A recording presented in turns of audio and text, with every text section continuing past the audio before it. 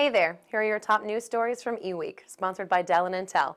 Today's topics include reports that Apple is cutting back on iPhone 6 production. Intel shows off the reach of its technologies at CES.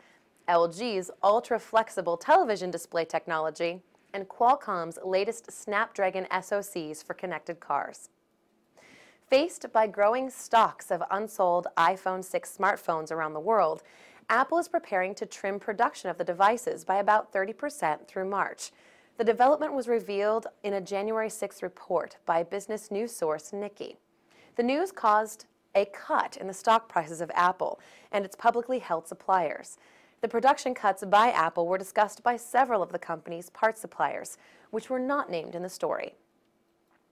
Intel is using CES 2016 this week to demonstrate yet again that its silicon technologies aren't just for PCs and servers anymore. At the event last year, company CEO Brian Krzanich introduced Curie, the tiny development platform for wearable devices, such as smartwatches, bracelets, and eyewear, and sensors that help make up the Internet of Things. Krzanich announced a broad array of partnerships with such companies as ESPN, Red Bull, New Balance, and Oakley that showcase the various ways that Intel technologies, from Curie to the company's RealSense 3D cameras, can be used in smart and connected devices.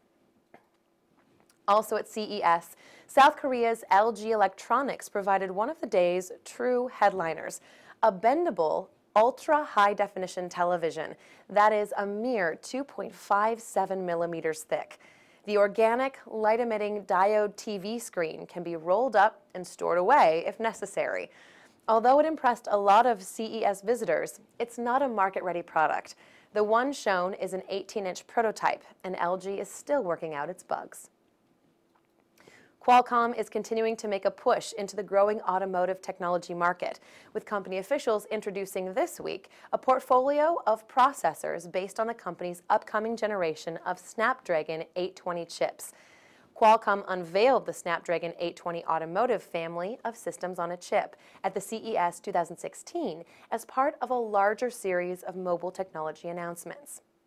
Thanks for watching. Follow the links on this page to learn more about the stories mentioned in this broadcast, and check back every weekday for another daily tech briefing from eWEEK.com.